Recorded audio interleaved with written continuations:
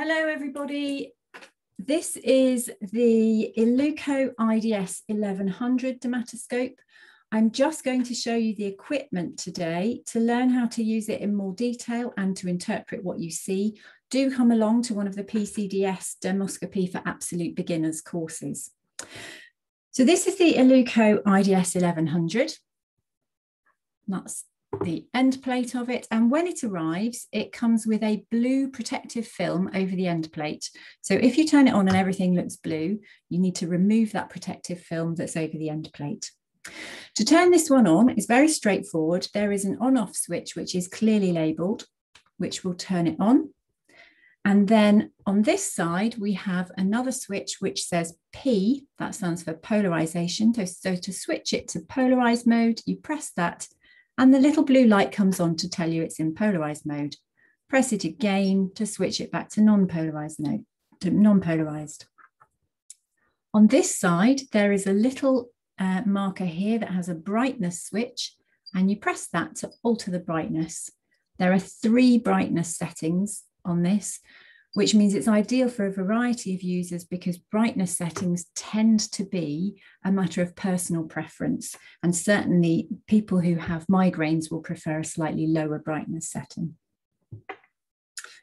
To focus it, I'm just going to turn it off, so I turn it sideways. To focus it, you twist this and the end plate extends like that.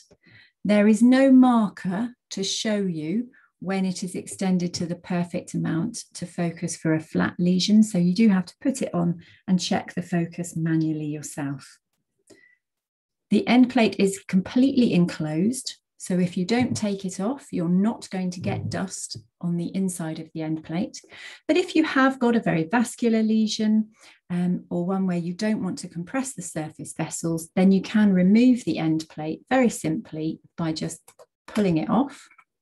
There we go, comes off beautifully. You can then clean it if you need to, and you can use it like that, straight onto the skin without the end plate on if you don't want to compress the top of the vessels. To put the end plate back on again is very straightforward. It attaches magnetically and just clips on like that. So you can't put it on, sort of half put it on so it's going to fall off again. It's held on very securely by those magnets. Works beautifully. There is a small contact plate available for it. I don't have it to show you because it doesn't come as standard with it, and you can manage perfectly well without it.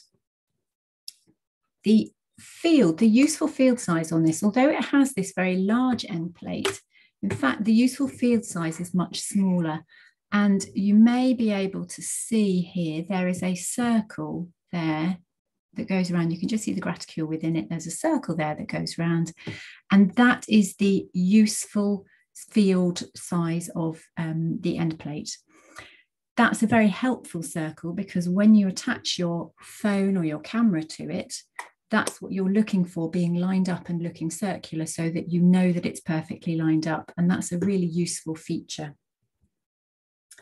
And to attach it to a camera phone, there is an adapter specifically for the Illuco IDE, which is a small magnetic thing that then sticks onto a phone. It will also work with the Dermlight adapters. So here, for example, is a Dermlight case for an iPhone, which attaches to it magnetically very beautifully. And here, for example, is the Dermlight universal phone adapter, which again attaches to it magnetically very beautifully. I'm just going to demonstrate with this one now. When you have the phone attached, you can still focus the scope. You can still move this quite easily. So you can adjust the focus when you've got the phone attached. And the other important thing is that if you've got the phone attached and it's perfectly focused, but you want to adjust the angle that the phone is on in order to take the picture, you can move the phone around and it does not alter the focusing of the dermatoscope.